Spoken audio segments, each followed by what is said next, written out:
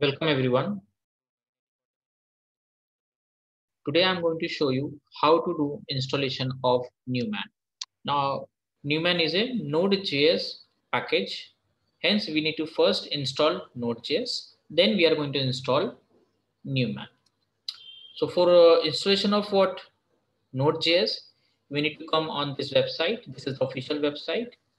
And from Windows installer, you need to select 64-bit in my case. In your case, if it is 32, then you can select 32-bit. Okay, so if you click, the downloading will start. I have already downloaded, hence what I will do cancel. Okay, so it is already there in the folder. Just a minute, download folder. Showing folder, you can see here. What you need to do, you need to double click and it is preparing to install. Very simple steps you need to follow.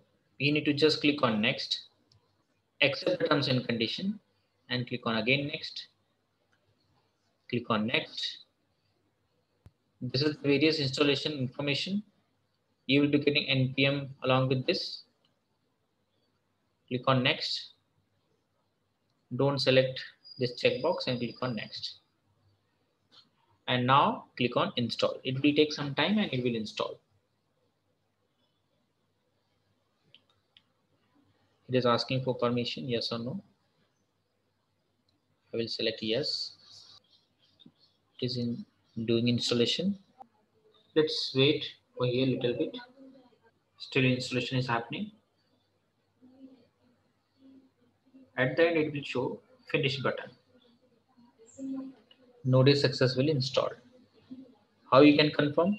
Go to the command prompt and here you can check the command of what version. What is the command? Node hyphen version. You will show the version of Node. And with the help of npm, we are going to install the Newman. So let's check the version of npm also. Npm hyphen version. This way we did successful installation of Node. Now next thing, we are going to install the Newman. For Newman installation, the command which you need to fire is npm install -g Newman and press enter. It will install the Newman in some time. Okay, so Newman installation successful. So you can check the version with the help of this command Newman hyphen version. It might take little time. Yeah, 5.2.4 is the current version. This much is for this video, everyone. Thanks a lot for watching. Have a great day. Don't forget to subscribe my channel.